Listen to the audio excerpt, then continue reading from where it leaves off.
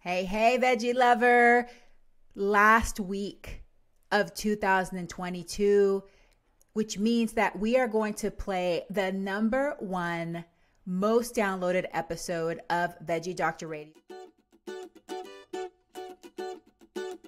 Welcome to Veggie Doctor Radio. I am your host, Dr. Yami, board-certified pediatrician, certified lifestyle medicine physician, certified health and wellness coach, author, speaker, mother, wife, and human being. I passionately believe in the power of diet, habits, and mindset in sparking and sustaining well-being and joy in our lives. This podcast combines expert interviews and thoughtful monologues to explore plant-based nutrition, lifestyle medicine, parenting, mindset, and other exciting and fun topics. I hope that these episodes inspire you, uplift you, and equip you with the knowledge and tools to live your best life. Are you ready to get started? Let's do it. And that's episode number 197 with Dr. Kim Williams. So right now you are listening to a replay because we are counting down the top 5 most downloaded episodes of Veggie Doctor Radio to celebrate 5 years of Veggie Doctor Radio and the last 5 weeks of 2022. Episode number 197, Vegans at Risk for Heart Disease with cardiologist Dr. Kim Williams. It originally aired in March 6th of this year, and it has been such a popular episode. Obviously, you guys are all interested in heart health, in taking care of your hearts, and doing what you can to decrease the number one most chronic disease in the United States, the number one killer of Americans. So this is really important information. And Dr. Kim Williams is just brilliant. He has some great information. Also, he walks the talk. He definitely follows his advice. And in this episode, you hear what he does to take care of himself, which I just loved hearing from you. He's such a great guy, and I know he's just doing such amazing work out there. So this is a fantastic episode, and I'm glad that we're ending with this one, the number one most downloaded episode of Veggie Doctor Radio, episode number 197, Vegans at Risk for Heart Disease with cardiologist Dr. Kim Williams. Veggie lovers, thank you so much for being here.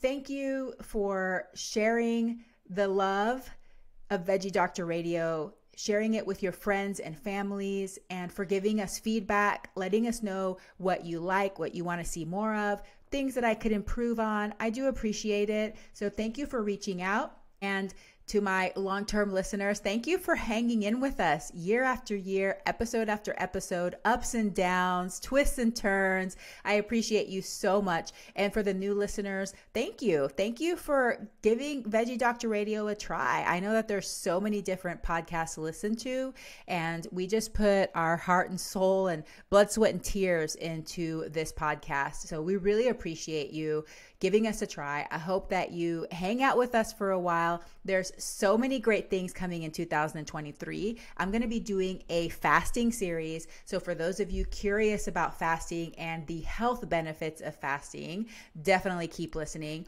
And then for those of you interested in longevity, one of my other favorite topics, I will be doing a little mini longevity series highlighting some amazing people that are just great examples of longevity, well-being, and joy into their older age. So thank you, thank you, thank you. Enjoy the last week of 2022.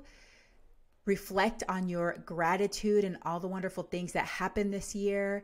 And Happy New Year as we move into 2023. Have a very plantastic day and enjoy this number one most downloaded episode of Veggie Doctor Radio. Welcome back, veggie lovers, to another episode of Veggie Doctor Radio. Today, I have the Dr. Kim Williams. He is so beloved in the plant-based community. What a lovely human. I hope you love him as much as I do. Just a reminder before I tell you more about Dr. Williams that the information on this podcast is for informational and educational purposes only. It is not meant to replace careful evaluation and treatment. So if you have concerns about yourself, your child, anybody in your family, please see a medical professional. Dr. Kim Allen Williams is chief of the Division of Cardiology at Rush University and specializes in cardiology prevention and cardiac imaging. He also serves as Associate Dean for Faculty Diversity, Equity, and Inclusion at Rush University, where he focuses on recruitment and retention of the underrepresented minorities and women. He has served on numerous national committees and boards, including serving as the president of the American College of Cardiology, president of the American Society of Nuclear Cardiology, and chairman of the board of directors of the Association of Black Cardiologists. He is also the founder of the Urban Cardiology Initiative in Detroit, Michigan, to reduce ethnic heart care disparities and continues community-based efforts in Chicago at Rush. A native of Chicago's South Side, Dr. Williams has over 30 years of experience as an educator, researcher, and physician. We had such a fantastic conversation. We talked about his plant-based journey, and he told some stories that he says he doesn't tell very often. So it was very interesting to learn that. We talked about why a lot of cardiologists and physicians don't know about the power of plant-based nutrition and how he talks to his patients about changing their diet and adopting this plant-based lifestyle and making healthy habit changes.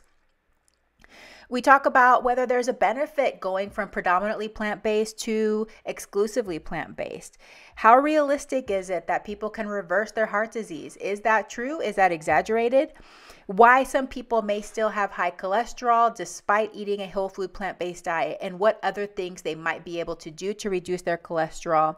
And he talks about some special herbs, spices, flowers, different things that people can take to reduce their cholesterol. We talk about oil, we talk about saturated fat, and we talk about screening, which is, I think, is particularly impactful in this episode.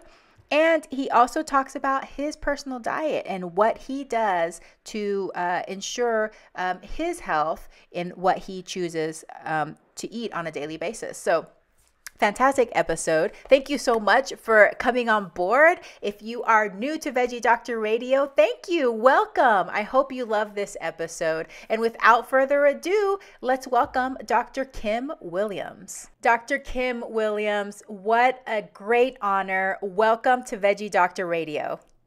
Thank you so much for having me.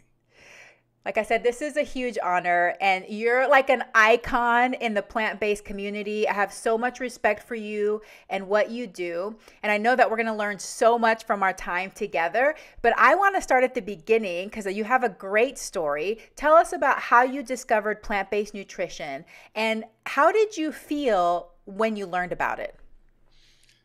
So that's actually a complicated story that I probably haven't told too many times. I mean, many people have heard, oh, Williams was a cardiologist who went to a meeting and found his cholesterol was real high, and had heard Dean Ornish speak and had seen the portfolio diet come out the same month from David Jenkins, plant sterols, vegan diet, black bean burgers and almonds and the like for lowering cholesterol. But it actually goes further back than that. I actually came home from school one day, and my mom, who had quit her job and gone back to college, came home from her Chicago City College and said she had a biology teacher, and this is like late 60s, okay, who actually said to the entire class, you should never eat any animals that puts cholesterol in your arteries, and people die of heart disease. So she came home and announced that we were vegetarians. Now, obviously, that was not a whole food plant-based diet back then. We didn't know any better, and so there was dairy and even some eggs back then. But I got to see the power of it by having a vegetarian household from age about 11 until I went to college, became a tennis player at University of Chicago, and everything was going pretty well, made the varsity team, was still playing number 6 singles, and then one day, we had one of those dual meets, and any varsity tennis player knows what that's like, where you play singles and doubles, and then you take a tiny little break, and then you do it again. And it turns out that I was on a long match, two long matches, and the team forgot that I was the vegetarian. And I had two choices before I played that next match, which was to eat nothing or to eat the Big Mac that they got me. And if you're not used to eating red meat, and it had been, a good 6 years or 5 years, it's not advisable. So I learned as a late teenager. So anyway, 4-all in the first set. After eating that, I was in the corner, and it was a good object lesson. That if you're not used to eating things that are not good for you, you can develop some tolerance, and that's how you bring babies along and you inch them along for things that they probably shouldn't be eating, and they develop the ability to digest it. But it's never was good. Well, it turns out that when you go away from it and you try it again, you're not going to feel too good. And I've certainly seen that with patients. It's one of the things that keep people on a whole food plant-based diet. It's everything from energy levels to GI disturbances, and I got to know that up close and personal. Time went on, and I used it was really more of a family negotiation that led to eating an American Heart Association diet. From the time I was about 26 to really late, almost 20 years of eating chicken and fish. And I do feel bad and repent for all those lives who were lost. I tease my patients that when you're eating fish and you're eating chicken, the mortality is 100%. For the chicken and the fish. Okay, so they chuckle a little bit, but the fact is that it wasn't good for me, and it wasn't good for someone who genetically is predisposed to have a higher cholesterol. And so when I stopped in 2003, my cholesterol went down tremendously on a whole food plant-based diet, and then became sort of an advocate for that and studied it more and more. And now here we are, that you'd actually be interested in talking to me. So it's fascinating. Wow, what a story. I just want to go back and point out, because I always find this fascinating, that you were playing tennis. It's this athletic pursuit. You're trying to be your best self and compete, and then they bring you Big Macs. I just feel like that happens so much in sports events where you're doing your best to train and get faster and get better, but then some people aren't paying attention to what they're putting in their bodies. So, that was really interesting that's the food that they had provided for their players was Big Macs. Yeah, and this is still going on. It's an issue of schools. It's an issue of hospitals. Mm-hmm. And we now have a AMA policy against serving people that kind of food in the hospitals. But the hospitals are up against budgetary constraints. And in this particular world, where many fast foods are actually supported by billions of dollars of government subsidies, it turns out that it's actually very difficult to get the hospitals to change, because it's going to increase their pricing, 10-20%, and they have a fixed budget. So they end up feeding people things that they probably know are not good for them, and the patients know it, and then it puts the doctor in a difficult situation, because I have had vegetarians come to a hospital that I was working at and come back to a clinic not being a vegetarian. I said, what happened? He said, well, your hospital fed me XYZ, so I started eating it when I got home. We have to recognize that the medical community has an incredibly large influence on that plus marketing, television, advertisement, marketing, and the medical community essentially control what people eat outside of their culture. Yeah, that is so true. My husband is an internal medicine hospitalist, and one thing that he sees a lot is patients, of course, coming in with heart failure and heart problems. And what he often sees is they come in heart failure, and then he goes in to interview them, and the hospital has brought them Lay's potato chips. And that's so conflicting. Like, you're hearing for heart failure, you probably shouldn't be eating excess salt, but here is your bag of chips, So that's very confusing to patients too, because obviously they trust the providers, they trust the hospital to be doing what they think is best for their health, but then they're getting this food that's not coinciding with some of the advice they might be getting. So, that can be a tough situation for patients. Absolutely, and that is why we're trying to get some legislation to match the American Medical Association policy for healthy food in hospitals. But it's hard. It's really swimming upstream. Yeah. No Yeah. question about it. It's against the dominant culture. It'll take time for sure. Well, let's talk about something that you've talked about before, which is why are there so many cardiologists that aren't aware about the power of plant-based nutrition and the power of diet, or even there's some that disregard diet altogether. I've seen this happen before, which seems alarming to me. But why does that happen? So a lot of it is education and a lot of it's marketing. And so if let me take them separately. So first of all, the education side, we actually published from the American College of Cardiology Nutrition Work Group a paper a few years ago that did a survey. We have such in the American College of Cardiology, we have something called CardioSurv for doing surveys. You can just take people who sign up to be a guinea pig, sort of think of you ask me a question and I'm going to answer it. And so we got a good traction on the survey, and it asks, about nutrition education in their medical career, not just medical school, but thereafter. And the startling, unfortunate truth was that about 1% of our cardiology practicing physicians felt like they had had enough nutrition training to counsel their patients properly, and 0% of our trainees said that they did. And so this is a major issue. And whenever there have been, for example, I think in Southern California was one of the places where they were going to try to make the condition of licensing just a few hours of nutrition training. There was pushback from the physicians because they're too busy, and B, they're really not that interested in why are they interested in statins, for example? Why did they follow the guidelines?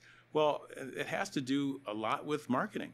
And the fact of the matter is, if you're a major pharmaceutical company and you have a drug that decreases heart attack, stroke, and death by 26% in a high-risk population, you're going to market that. You're going to sell it. You're going to make, after it go. I'm not going to use the name of it, but everybody knows probably which one I'm talking about.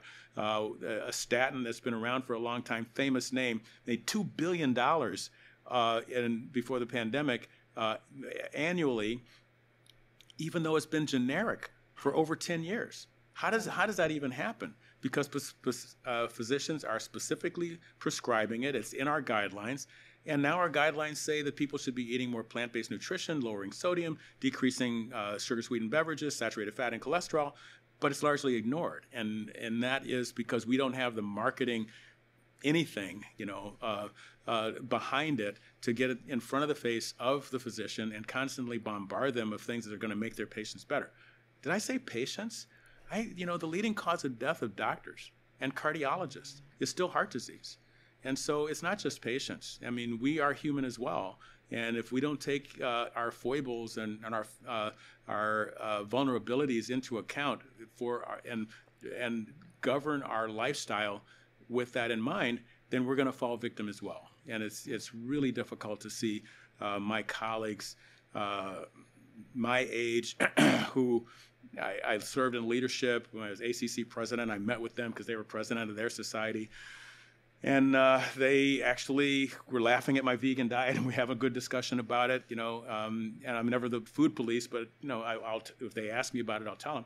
And then a few years later, they're dying of heart attacks. And, it's very hard to feel like you've done a good job by your friends and your acquaintances.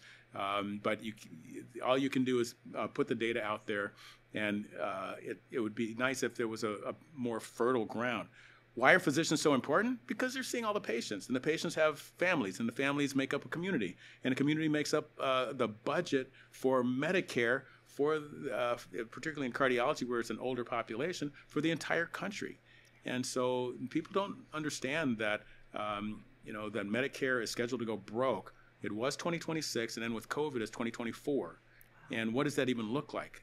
30% decrease in hospital and physician reimbursement, all because we can't control our lifestyles? Really? Oh, that's sobering. That is very sobering. But yeah, you're right. Heart disease is the leading cause of death of all Americans, including physicians. And so it is important for those of us that are in this space to educate and to bring that message, because whatever we see over and over and over again, that becomes part of our consciousness. So whenever we're just seeing the advertisements, the drug reps coming in talking about medicines, that's going to be what's in our consciousness. When you don't hear about these other alternative methods, and I hate to even say alternative, but other ways that we can help patients get better, then you don't practice it. That's not what you know. And I feel like that's where a lot of physicians get stuck, is they just are stuck in their bubble of doing things the way that they were trained and not really learning about these other ways to help patients. And I'm so glad you're talking about that. And yes, we should talk about alternative alternative medicine versus Western medicine, allopathic. What does it mean, alternative? That means that they never did randomized prospective trials to the level that were good enough to get FDA approval of whatever it is. Mm-hmm. And so it's seen as alternative because maybe there's some data, maybe there isn't. Well, nutrition is in a way in that area that we have some randomized trials that are not large enough. We have some huge observational trials that really are, I think, prescriptive, not just descriptive. But the problem is that the guideline committees are really focusing on randomized trials. And having been a guideline writer 3 times, it's hard to be in that room and bring a bunch of 30-year outcomes, because the first thing they'll say is, oh, vegan diet decreases mortality by 10%? Oh, how come that isn't a healthy user bias? That is, people who do a vegan diet make a lot of other healthy choices. They have nothing to do with the food. And you know what? I can't argue against that. It's probably true. I wear my seatbelt. When somebody's smoking and I see them, I hold my breath. There's all kinds of behaviors. Exercise. There are all kinds of behaviors that may make me live 10 years longer than I would have otherwise, and may not have to do with just the diet. And that's why we need more large-scale prospective randomized trials. And until we get them, we're always going to be a little bit behind the 8 ball in making recommendations. Yeah, amen to that. Well, how often are your patients interested in trying diet and lifestyle changes to decrease the risk of heart disease or decrease their dependence on medications? Do you feel like that's becoming more common, that people are asking, doctor, I don't want to be on these meds the rest of my life, or how can I take less meds? What else can I do? So a couple comments on it, if I could bifurcate it for a second. Yeah. So first of all, I do see a lot of people for prevention. And but the prevention is in 2 different varieties, primary and secondary. And that for the lay audience, that means nothing's happened to you yet, or you're coming to me after something bad happened. Okay? And they are very different conversations. When it's primary prevention, we're doing risk assessment and managing risk factors.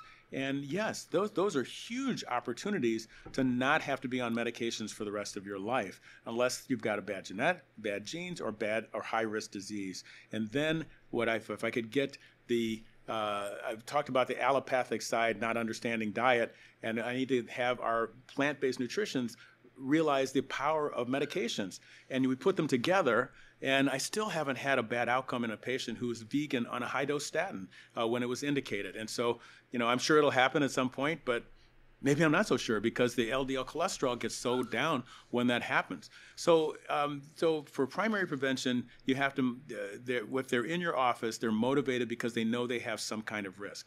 It's a totally different conversation when it's secondary prevention. And the classic, of course, would be somebody who has a heart attack, goes to the emergency room, ends up in the cath lab, gets a stent, their enzymes go up, their enzymes come down. I come and see them in the coronary care unit the next morning, and I start a conversation. And it's a very real conversation. I ask them permission to actually talk about what may sound like the silliest conversation they ever had with a doctor, but I want to just get to the basics, and they usually say, okay. And I say, all right, so tell me what's your understanding of why you ended up in this coronary care unit. And they said, I had a heart attack and how did the heart attack happen? I had a blocked artery. That's right. And what was it blocked with? And regardless of education level or health literacy, most patients can tell you it was blocked with plaque. Okay, so then what's plaque made out of? Cholesterol or fat? That's right. And where does that cholesterol and fat come from? And 100% of the patients will tell you, I ate it. Oh. So what I've done there, I've gotten them to utter the magic words, connecting their disease with their diet. And then I say, okay, All right. So we are going to put you on a vegetarian diet. You have vegetarian options here at this hospital. Just check them off on your menu. And we're going to give you some tools to help you do this at home. And if you don't really want to do the vegetarian diet, then we'll see you again. Okay. But, hopefully people will make a change. That isn't going to 100% in one conversation overwhelm decades of habit and families and culture. But at least we get a start. And at least they know that it's something that they have to address. Wow. I love how you do that. That's beautiful. And I love how you ask permission too. I think that's something that we're learning as physicians, to use that motivational interviewing approach. Like, is it okay that we talk about this? Because if the patient isn't open to it at all, if they're not in that place where they might consider a concept or consider a change in their habits and behaviors, then it's a no-go anyway. So yeah, thank you for sharing that with us. That's lovely. So I have some specific questions, and some of these were asked by my audience and things that I'm also very curious about myself. So this one, actually, my husband, who's the internal medicine hospitalist, wanted me to ask you. So when it comes to adopting a whole food plant-based diet, how much benefit is there from going to predominantly plant-based, maybe 75, 90% to 100% when it comes to heart disease and prevention, or primary or secondary prevention?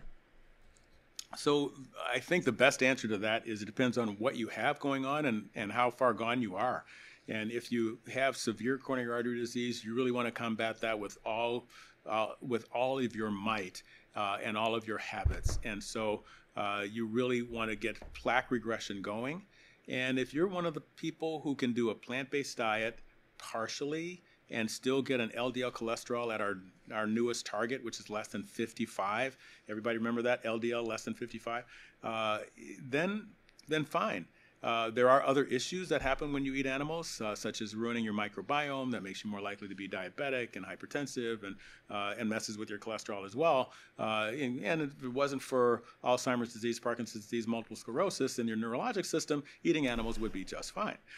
But in those conditions. But when you add it all up, people have many, many reasons, health reasons, including COVID-19. I'm sure everybody saw this data.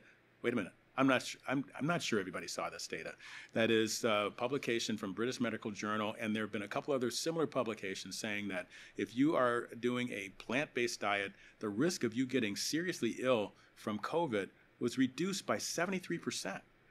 And so why eat animals in the middle of a dual pandemic? You got heart disease been the #1 killer of Americans 1918, and you got COVID that tried to take over in 2020. I haven't seen the final stats to know if it really did or not. But either way, we are living in two pandemics, and both of them are worsened by the microbiome, the bacteria in your GI tract that grow when you're trying to digest the carcass of a deceased animal. Mm-hmm. And so a whole food plant-based diet changes your microbiome completely. You don't get cytokine storm. On a big audience like yours, I'm hoping someone can tell me if they know of a vegan, a whole food plant-based vegan who actually died of COVID. I haven't found one yet. We get COVID. Might be the most dangerous people in the world. Vaccinated vegans, you'll never feel it. You can spread it around to everybody. You'll never feel it because you're just not going to get sick. But even reducing serious illness and moderate degrees of illness is really important. So I'm hoping that everyone will understand that we really need to recognize what we're in and make the changes to the lifestyle that will make us live longer. I love it. And I know that you're partial to the heart because you're a cardiologist, but thank you for acknowledging the other organ systems. So, it's important because sometimes we do get reductionist in our way of thinking. We think either just heart disease or for every person, they may be battling an ailment. So they're thinking specifically about that. But you're right in that we need to think about our whole body, our entire well-being. What are the other benefits that we can derive from eating in this manner to decrease our risk specifically of the #1 killer, but other things that might affect our health and well-being and joy in life. So thank you so much for talking about that. The other topic I want to ask about, which you talked about plaque regression, and I've heard the cardiology community and the plant-based community saying different things about this. So how realistic is it for a patient with active heart disease to regain function after transitioning to a whole food plant-based diet? And can heart disease be truly reversed? Can we use that language, or is that an exaggeration?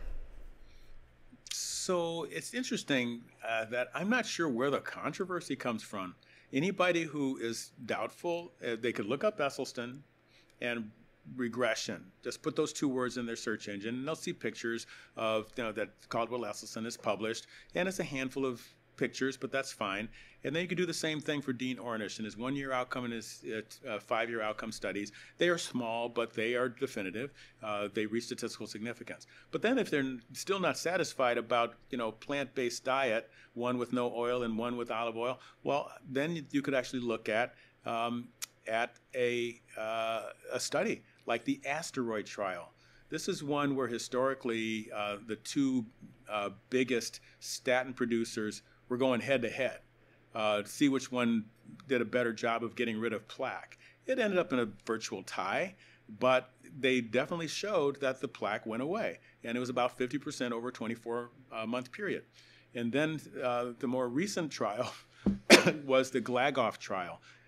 Anybody who doubts plaque regression should look at the Glagoff trial, where they went inside the arteries and took ultrasound pictures, like the Asteroid trial did, and showed in no uncertain terms that if you take this injectable cholesterol reducing medicine, evolocumab, you too will get your plaque to go down if you get your LDL cholesterol down below 58. I think that's where we got the 55.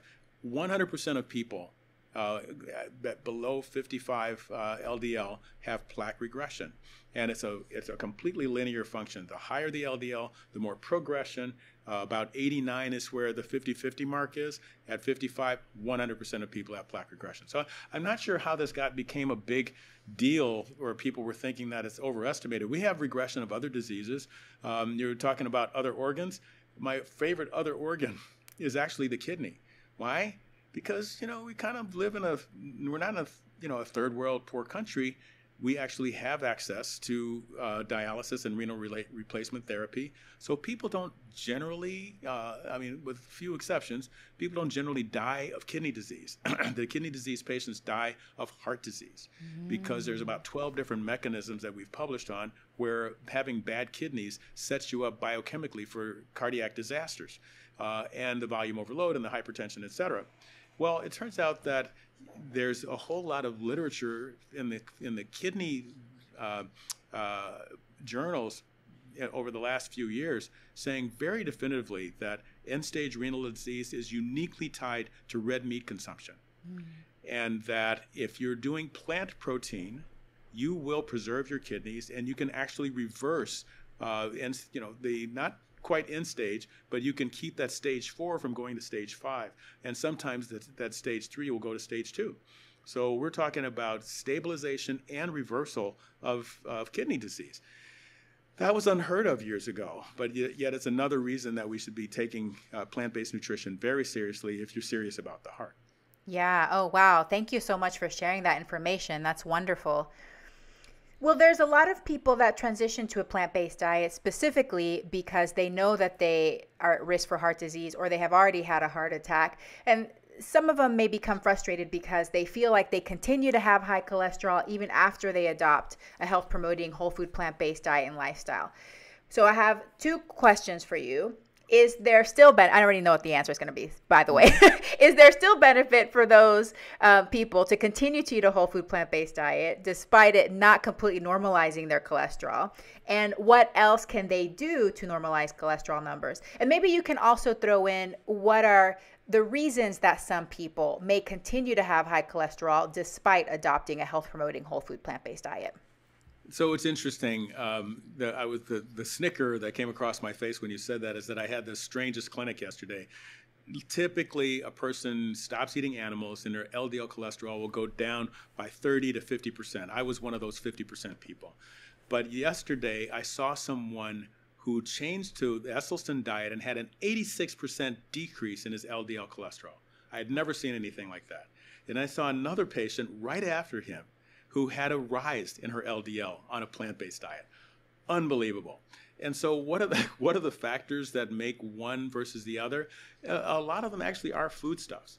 And so with the help of a bunch of my patients, I've actually put together a lot of things, and you could do this with a search engine, but there are a lot of natural compounds that can lower your cholesterol.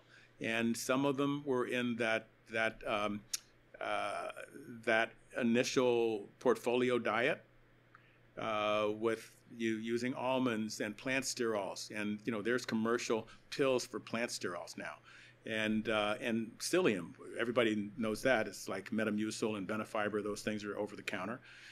But in addition to those three, there are a bunch of flowers like bergamot and berberine, and another one is called neem. It's a Siamese neem flower. And there are loads and loads of plant things. Some of them are nuts, walnuts, for example. In order to get on my little list, you have to have a peer-reviewed publication of a very randomized trial. And so we've got about 18 of those things that are out there available that people could add to their diet, or add a pill, or add it to their salad that will actually lower the cholesterol.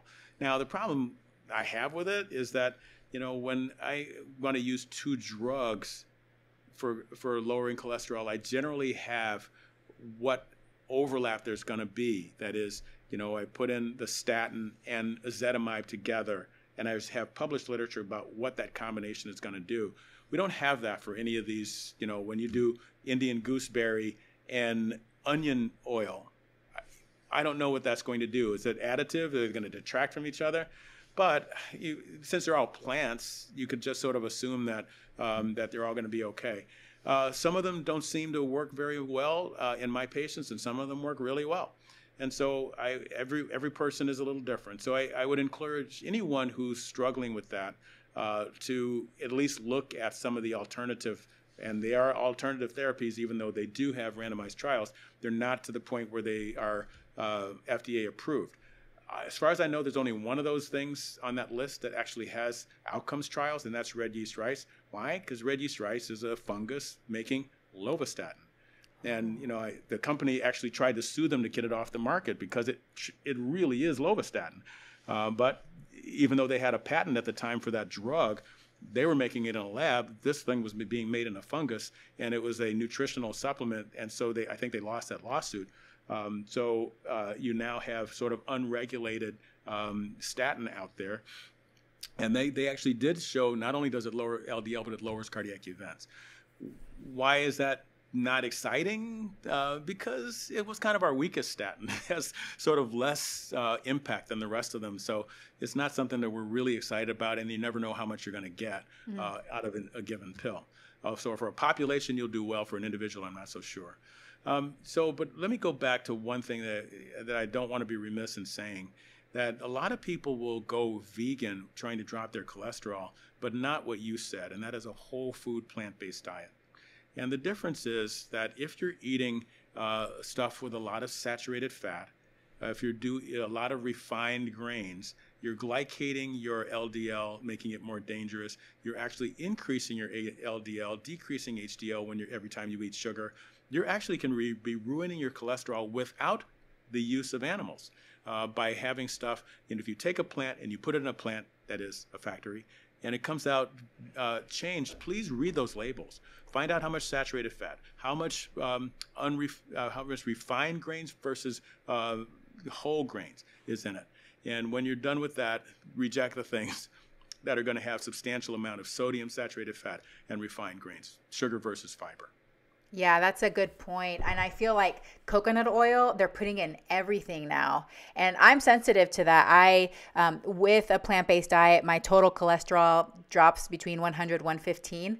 And I developed this recipe for this vegan Greek yogurt that is amazing, but it uses coconut milk and cashews, and I was eating that every morning. And when I got my cholesterol rechecked during one of those phases where I was eating that every morning, it went all the way up to 150.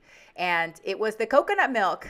So I was like, man, that stuff's good. But so now I just have it every once in a while because, it's still part of my life. I just don't have it every day. But we do have to remember that there are saturated fats, but also a lot of processed foods in the plant-based diet. Like some of the vegan butters and some of the vegan cheeses have more saturated fat in them. And, sometimes it can become a little bit more of a habit to have those regularly.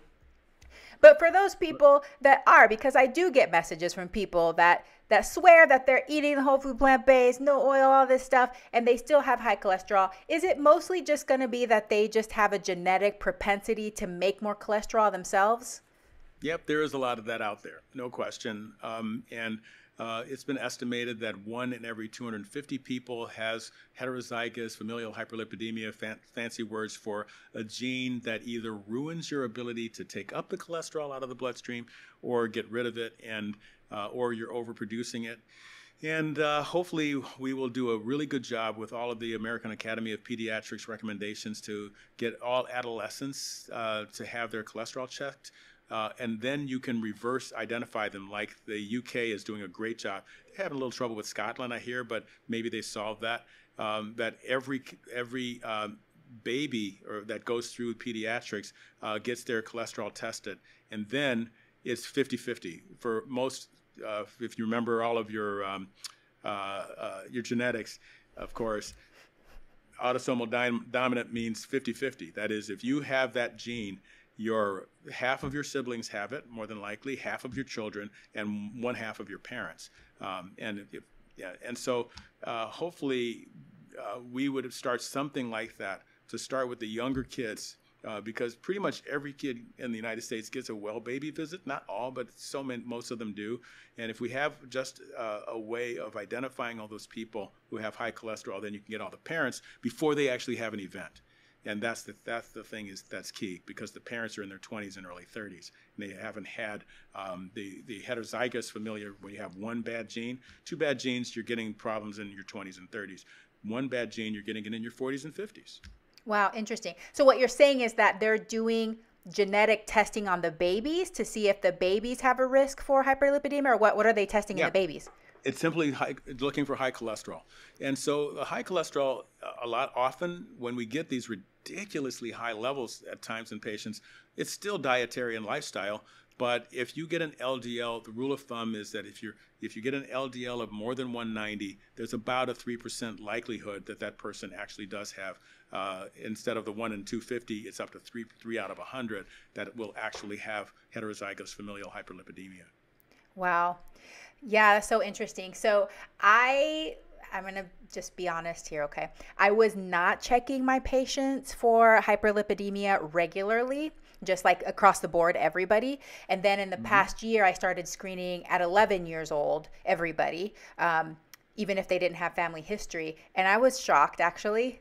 So thank you for reminding us for doing that, because yeah, like I was really shocked that there were some kids.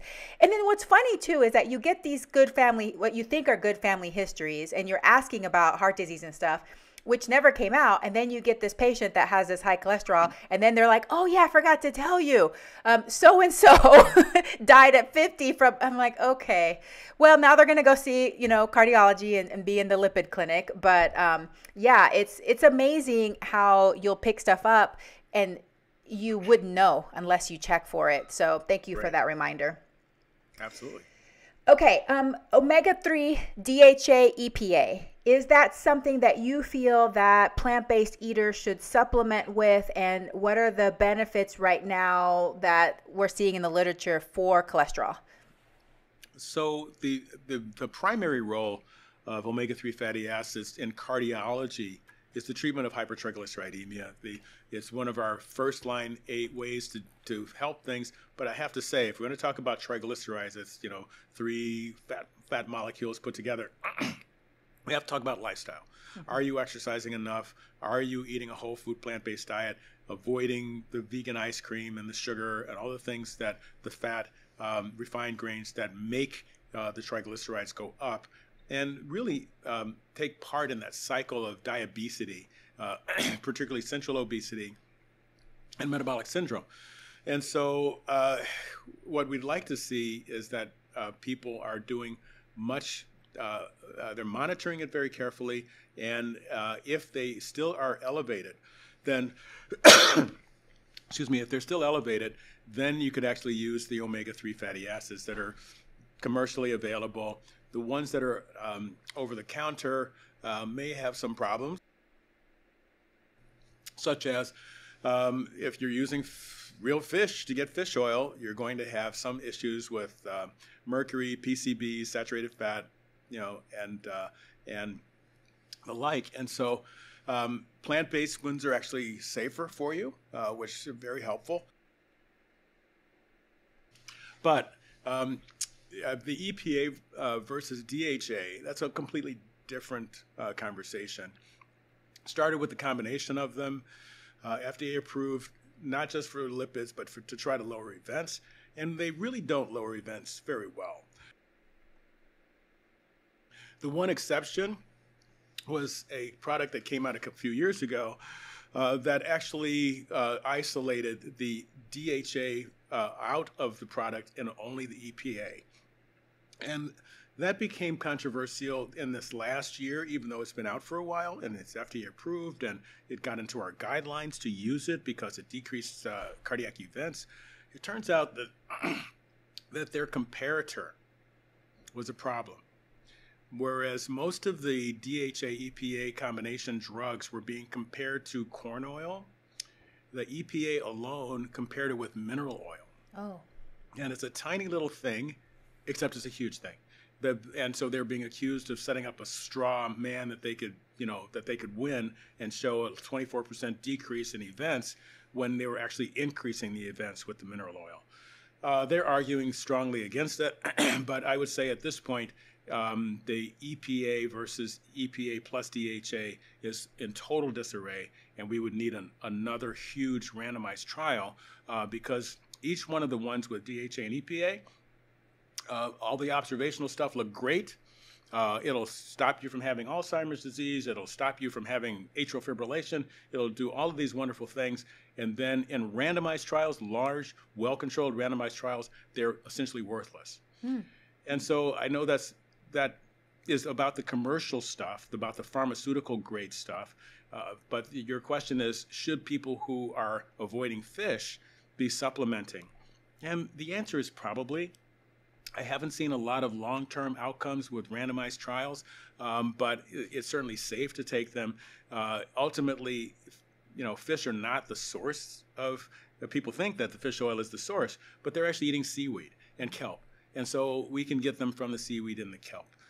And you can also, with biochemical conversion, which is variable from human to human, you can take alpha-linoleic acid from walnuts and turn it in, for example, and seeds, and turn it into the omega-3s. So there are plenty of plant-based ALA and omega-3s that people can use while we're still trying to search out that data.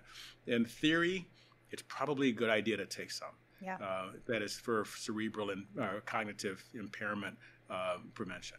Yeah. And even people that aren't vegan, some people eat fish and some people don't, but in general, it seems like the omega-3 fatty acid levels can be pretty low even in omnivores. So it is one of those things that I think we're learning more about and we'll see more research and data about. But for vegans, not to worry, there are vegan sources, this microalgae, this algal oil. It still tastes fishy, but that's because it comes, from things that come from the ocean.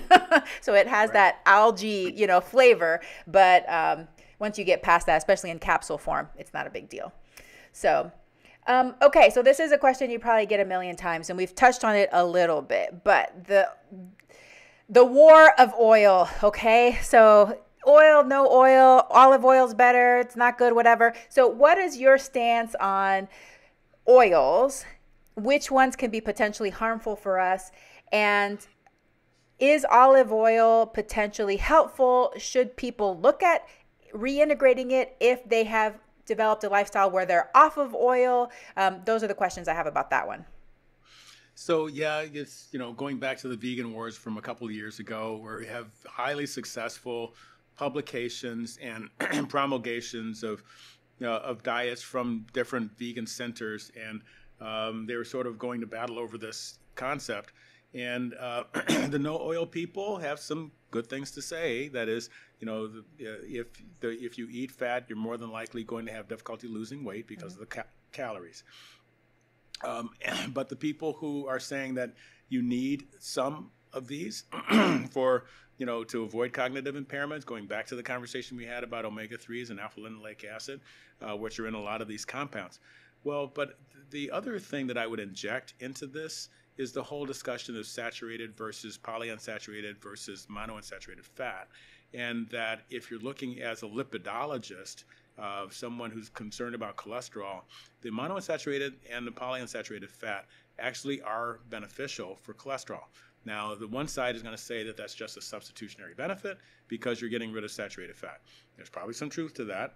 But also, if you look at a neutral population and compare it, you will see a reduction in LDL cholesterol when you add these things. And so I would say that if you're overweight and struggling with weight, this is probably not a place that you want to go. And I actually do use one of those, no oil diets in people who are overweight and obese. But in people who are exercising well and going to burn those calories, I try to get them to use the monounsaturated and polyunsaturated fats. And I have to do one shout out here. I had to add to my list yesterday avocados. Now, why weren't they there in the first place? Well, we have some people saying don't ever eat them. But I really don't like the taste of avocados. Love guacamole. Hate avocados. Well, it's just, they always felt like there was too much fat in it. So it's interesting that I finally have to cave because there was a huge randomized trial published that showed beyond a reasonable doubt you're going to get about a 15.3% or 15.3 points off of your LDL cholesterol if you're using avocados. Woohoo! That's exciting news. I'm team avocado, okay? And I also for a while was completely excluding like all overt fats, but I reintegrated it and I was able to balance it in a way that works for my body. But avocados aren't as dense as some of the other sources, and I think they're delicious. But I would say if you like guacamole, you have to say you like avocados because guacamole has avocado. So how could you? I don't know how to say that. To me, it's the same difference between oatmeal and oatmeal cookies. They're completely different. You're so funny. All right, well, that's fine. We can still be friends because you like guacamole, so that's fine. We'll just make sure when we have a party, the guacamole will be there so you can have that. But yeah, that's good news, and I'm sure a lot of people will like to hear that as well. Now, when it comes to these monounsaturated, polyunsaturated fats, I mean, couldn't you just eat it from the whole food? Like, can't you just have like your walnuts and your olives instead of having the oil? I would prefer to just eat it and chew it rather than putting oil in my food personally. I agree, but when I'm doing cooking, adding a little olive oil to make some of my particularly strange specialties like blackened kale and that sort of thing, it goes a little better with some olive oil. But my other disclosure is that I do eat a lot of nuts, and nuts, unlike there are some people. And people have written books about this, about gaining weight on nuts. For many people and the average person, you actually lose weight. And I'm one of those. Nuts will suppress my appetite. I will forget to eat. And next thing you know, I've lost a couple pounds. And so the olive oil, not just lowered my cholesterol, but stopped me from losing so much weight. Wow. I don't even know what to say to that, but that's great, Dr. Williams. I don't think anything suppresses my appetite. So I will just keep eating. I love food though. So I don't think I've ever in my life forgotten to eat. So that's something that I can't identify with, but I'm glad that you're able to tune into your body and realize that that's happening. All right, well, it's so tough to look at the scale sometimes. and my patients hate hearing this, by the way. Oh, that's what I'm saying. Poor baby, you can't gain weight. You're just in a small minority, but we'll have empathy for you that that can be an issue. Should people that eat a whole food plant-based diet still be screened for cardiac disease, for cardiovascular disease?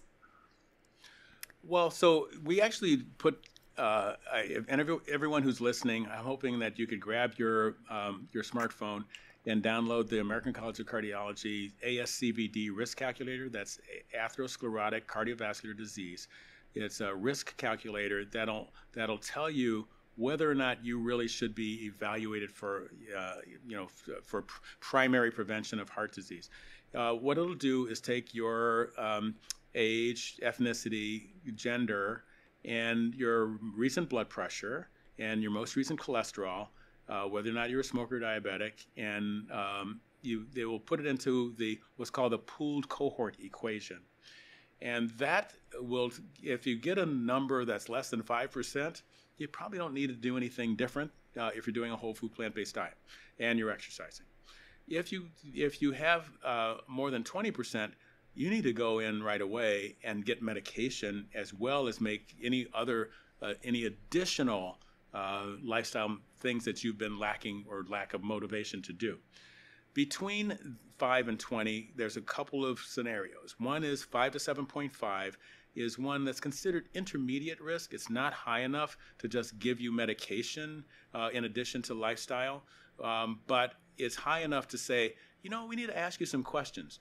And there's a number of those questions. Any evidence of chronic kidney disease, any family history like you were talking about in your patients that they hadn't disclosed, any of these strange lipids like Lp(a), lipoprotein A elevation, an ApoB level, a small dense LDL, a high C-reactive protein. You're getting the drift. That there's all these little cardiovascular risk factors that we generally ignore, but not if you're 5 to 7.5%. If you're 7.5% or above, you probably should be getting onto a medication unless you are, if you're doing everything else right. If you're not, try to do everything you can to get it down below 7.5%. Why is 7.5%? That's the point at which any concerns about risk of medication go out the window. You're going to be better off on medication. And so we use that as the cut point. Now, there is one way to get out of it, and that is a coronary calcium score. If you're less than 20%, a coronary calcium score is a very inexpensive way to try and figure out if you have plaque in your coronary arteries. And we do 3 different things. If your score is 0, you're kind of like cardiovascularly immortal for the next 10 years. It's not 100% true, but it's pretty close. That's from the MESA trial. Number 2, if you have a tiny little plaque up to a mild amount, that is a score of 1 to 100, then you really should be on a medication. Mm-hmm. That is, whatever you're doing with your lifestyle, fantastic, make it better, but combine it with medication, typically a statin, to get your LDL less than 55.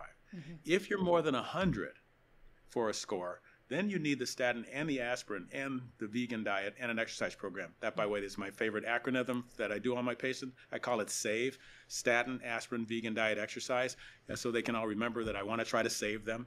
And so hopefully people will recognize that at a score of 100, there's substantial risk of having a bad outcome in the future years. And you need to go everything you can, whole hog, without the pig, of course, to try and get that risk to be mitigated. Oh, that's so comprehensive. Thank you so much. That gives us really practical advice that we can look up and determine where we are, when we need to go in, make sure that we're getting screened, and, maybe using some medication to help us decrease our risk for these cardiac events. That's really great. I would love, go ahead. Yes. About the risk calculator. Yeah. It's great for parties. For parties? Uncle Joe, Uncle Joe, what was your cholesterol? What was your last blood pressure? How old are you now? Oh my goodness, you're 17.5%. You got to see your doctor tomorrow. It really does help. I'm sure people love that. Absolutely.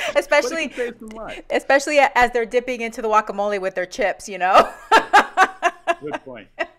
Okay, that's great. No, that's wonderful. And I want to plug my numbers in and see where I am too. Okay, I'd love to know if you'd like to disclose, if you're comfortable disclosing, what your personal diet is like. What do you like to eat on a regular basis? Now, you talked about how nuts are, make you not eat as much, but are there any specific foods that you specifically like to include in your diet on a daily basis? My goodness. I'm all over the place, a whole food plant-based diet, but I do, that whole thing, is it, are you eating something from a plant? And then was that plant processed in a plant? I do eat processed food if it meets all of my criteria. I flip over the label.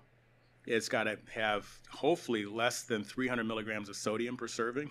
And if I'm going to go above, if I'm going to go above that level, then I have to modulate whatever else I eat that day. So I'm not going to go over 1,800. I know I don't have high blood pressure. My blood pressure is vegan low at 104, but I'm still African-American, male, and over 60, so I have to be very careful with that. I look at the saturated fat content, and I like to keep it at 1 gram of saturated fat. And if my vegan cheese has 3 grams per serving, then I kind of want to use a third of a serving, so I don't go over the 1. And if I do go over the 1, I'm certainly going to try to do something different the next day. And then the next one is the amount of sugars. That is, you could take something that's really healthy and somehow modulate it in a plant so that the fiber is not as much as it should be. And if that item, whatever it is, has a sugar to fiber ratio of greater than 4 to 1, I'm not going to eat it. Or I'm not going to eat it like it is. I do like raspberry sorbet. Great. I'm going to put nuts and goji berries and a whole bunch of fiber in that while I'm eating that sorbet. I'm not going to eat it by itself. Yeah. Wow, that's great. You're so disciplined. I love it. I feel like... You could say paranoid. I'm putting it in a positive light, Dr. Williams. But, sodium is hard, especially if you are eating more processed foods. It adds up really, really quickly for a lot of people in the United States because there's so much sodium in a lot of food. So that's one that you do have to kind of be mindful of, especially if you add more salt to the top of your foods too. Ooh, yeah. And so I actually... always have a potassium salt shaker, not a sodium one. And that obviously, if you have, end-stage renal disease, that could be dangerous, because the high potassium is, can stop your heart.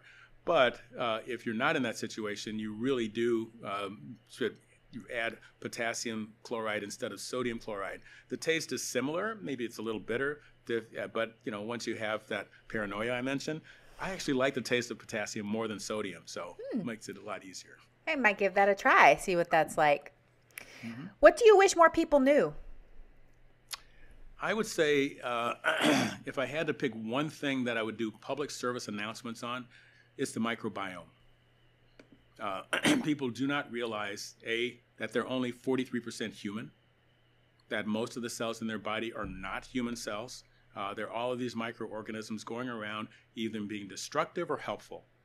And that when you eat the carcass of a decaying flesh of an animal, you're putting bacteria in and promoting the development of bacteria in your GI tract that are going to create the chronic kidney disease, all of the brain stuff we talked about earlier, heart attack, stroke, death, and all of the risk factors. And so please, if everyone should just study up on the microbiome, change your diet, let live for the animal rights folks among us and live longer. I love it. Thank you so much. How can listeners connect with you and tell us with what work you're currently doing? What do you want everybody to know about? So I'm actually chief of cardiology at Rush University in Chicago. I'm also associate dean for diversity, equity, and inclusion. And I focus on prevention and management of coronary heart disease. But plant-based nutrition is a lot bigger than that. 41% decrease in heart failure readmissions, and pretty much everything that we do is affected by nutrition. And I'm hopefully, with help from you, getting the word out to more people, more physicians, more lay people. And I would hope that this whole issue of dual pandemic that I mentioned before and COVID mortality, all of this could be so much better if people were to do better with their diet and exercise. Yeah, I love it. Are you on any social media, Twitter, anything like that? I do tweet every now and then. But I pretty much only tweet randomized trials. So it's at Cardio Tennis, and tennis is spelled 10S, like tennis. Okay. Love it. Okay, very good. Okay, Last question. Leave us with one tip for busy moms. What is one thing that they can start doing today to decrease the risk of heart disease for themselves and for their families? Wow. So you'll have to forgive me. My last maternal fetal rotation was 1978, but I still remember some of this stuff. If I had to pick out one thing from, probably from modern cardiology, is to know and follow your blood pressure. Because particularly with pregnancy, the rises in blood pressure, particularly in our community in inner city Chicago, not everybody realizes that maternal fetal mortality in the Black community is that of third world countries and worse than most of them. And the funny part about that is, unlike hypertension, so many other diseases, it tracks with the ethnicity, not with the social climbing. So you will have a PhD or Serena Williams, that's, the tennis star, having difficulty with labor and delivery and illness thereafter and almost dying. And this is something that we have to focus on so much more. And there are so many, it's so multifactorial, but it starts really with blood pressure and lifestyle. Okay, that's a great tip, because especially, I feel like whenever you're a younger person, you may be a young mom, you go to your OB-GYN while you're pregnant, but then your focus, after you have the baby, your focus turns to your child, and you may let your health drop off and not see your healthcare provider for a while. So that's a good reminder to make sure you're going in, getting your blood pressure checked, and following that as one of your metrics of health. Dr. Kim Williams, I appreciate you so much. Thank you for all your caring, your compassion, your hard work. I just love all the different concepts you taught us, how you approach your patients, and lots of the great tips that you gave us. So thank you so much for your time and everything that you do. Well, I really appreciate the opportunity to be with you, and I learned a lot from you too. So thank you so much for the opportunity. And I hope that you have a very plantastic day. Do you love Dr. Williams as much as I do? What an amazing physician, so caring, so compassionate, and wow, he had some great information to share with us. What I love the most is that he talked about the ASCVD risk algorithm. So I went on and I found one. It's mdcalc.com. I just Googled it. I just Googled ASCVD risk calculator. I put my numbers in, and my risk is 0.2% in the next 10 years. So I'm very happy with that. I initially did another one that came up, and it wouldn't let me put a total cholesterol less than 130. And even this one flags it because my total cholesterol is 114. It even flagged it and said, very low, double check. It's thinking that it's not true. But I tend to, when I eat a whole food plant-based diet, and I'm avoiding those saturated fats like from coconut and those kinds of things, my cholesterol ranges between 100 and 115. And like I was telling Dr. Williams, when I was eating a bunch of coconut milk, like every day I was having that yogurt, which is delicious, by the way, my total cholesterol was getting up to 145, I think, 145, somewhere like that. So I'm not doing that as often. So definitely look that up if you want to know your risk score. And I think they're using this for people above the age of 40. I'm not sure. It says this calculator only applies to individuals 40 to 75 years of age. That's the one that I'm doing. I'm not a cardiologist, I'm a pediatrician. So this is not something I use on a regular basis. But if you have any further questions about that, please just ask your physician, but you might want to check that out. I also love how balanced he was, and speaking about, oil, whether it's something that you should include, and talking about his diet, which I think was super helpful for me. Just a reminder about the sodium, because usually I try to keep my sodium low, but lately it's been creeping up, and it's one of those things that your taste buds adapt. So if you're using more salt, you're going to expect more salt. You start decreasing the salt in your diet, then you're going to do fine with it. You'll adapt to it within a few weeks. So that's a really good reminder as far as the sodium, because it does increase our risk, especially people of color. So I am higher risk for hypertension, and it runs in my family. So that's something that I want to pay attention to. But overall, excellent episode. I hope you got a lot out of it. Thank you so much for hanging in there and listening. And as always, I hope that you have a very plantastic day. Hey, veggie lover. I hope that you loved today's episode. Will you take a second and do me a huge favor? Please subscribe to my podcast so that you never miss an episode. You're the reason I'm here, and I want to share it all with you. Thank you for listening, and have a plantastic day.